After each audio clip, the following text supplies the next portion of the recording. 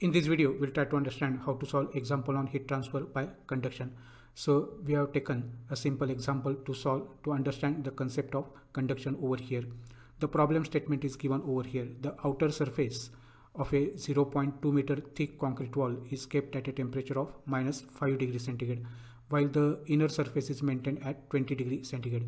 The thermal conductivity of the concrete material is 1.2 watt per meter Kelvin, and we have to determine the heat loss through a wall which is 10 meter long and 3 meter high. Now the arrangement of the concrete wall is shown over here, and the corresponding dimensions are also shown. Now the inner surface, it is maintained at 20 degrees centigrade, whereas outer surface it is maintained at -5 degrees centigrade. We have to find out what will be the heat transfer through this particular surface.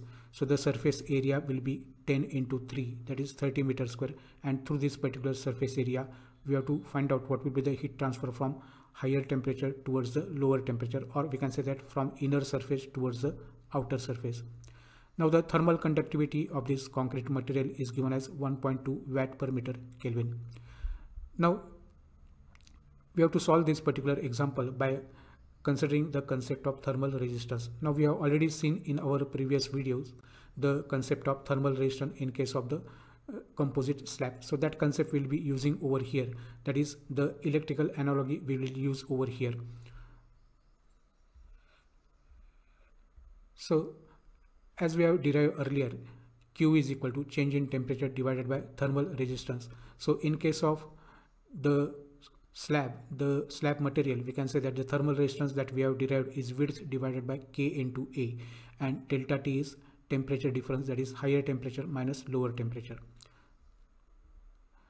So T1 is given as 20 minus, and T2 is -5. So this minus will become plus. B is the width of this particular slab, so that is 0.2 meter. Thermal conductivity is 1.2, and we have already seen that the area through which the heat transfer is taking place is 10 into 3, that is 30 meters square. So 20 plus 5, that is 25, divided by the denominator as it is. So if you make the calculation, it will be 25 divided by 5.555 into 10 raised to -3. So Q is equal to 4500 watt. So in this way we can calculate the heat transfer through a concrete wall for the arrangement as shown over here using the concept of thermal resistance. Thank you very much for watching.